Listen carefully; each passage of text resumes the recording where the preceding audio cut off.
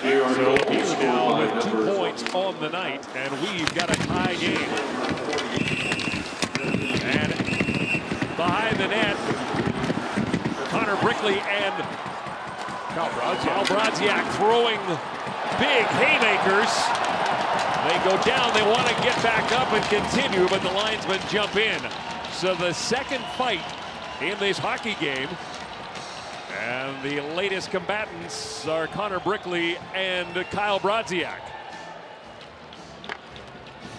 All started with an aggressive forecheck and some physicality behind the net, and Kyle Brodziak looked like he wasn't too happy with Brickley, who's a physical guy himself. Just a little dump in to the offensive zone. This puck comes around, boom, right there. You're going to see the hit by Brickley on Benning, and Brodziak comes right in and grabs Brickley afterwards. He kind of catches him without looking. I don't know if the shoulder did come up, but it certainly hit Benning in the face area.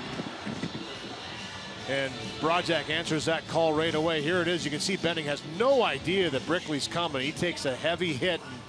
No question that's a little bit high, as Brickley even elevated a little bit throughout the hit. Brodziak responded, so we'll see how they sort this out. Could be penalties on both sides that might wash it.